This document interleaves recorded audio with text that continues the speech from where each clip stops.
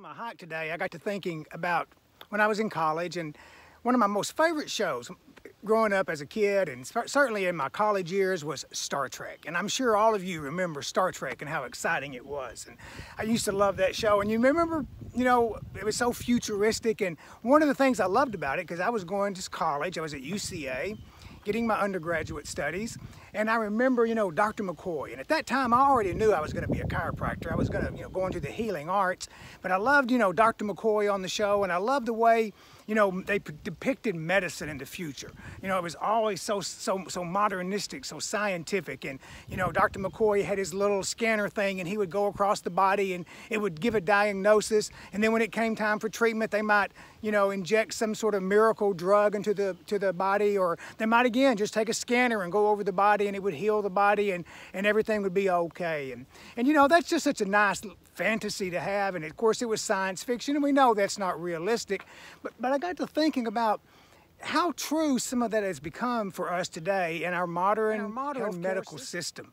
You know, in the old Star Trek series, you know, when you think about it, they were in space, in the void and vacuum of space, and they were in a spaceship, in a metal spaceship, surrounded by technology. They barely touched the patient, barely had any human interaction or any contact with the patient. It was very cold, it was very sterile, and it was really devoid of life. Well, look at what we have today for healthcare in this country.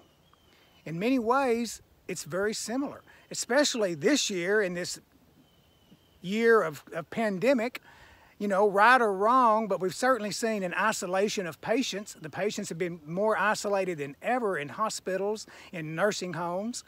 We're certainly seeing that. We're also seeing the technology, where, you know, so many are putting their faith in the technology that science seems to bring us, that it's going to bring some sort of miraculous cure. But the fact is, and what I realize being out here today and just being in this nature and walking on this trail is, you know, that's not who we are as human beings. You know, we are not cold and lifeless and sterile. We are warm and passionate, and we're full of germs and bugs, and we're full of spirit. And you know, humanity and humankind and the human body is much more closely connected to the nature that's all around us than it is to all that science that you find in these wonderful hospitals and in universities.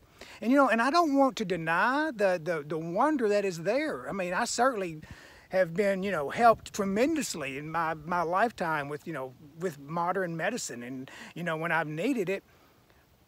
I guess my point is, we need to have a realistic expectation of what science can do for us.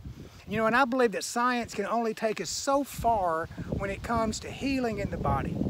Science can only tell us so much, can only give us so much information. And I believe that true healing, the gift of a true healer, begins where the science ends.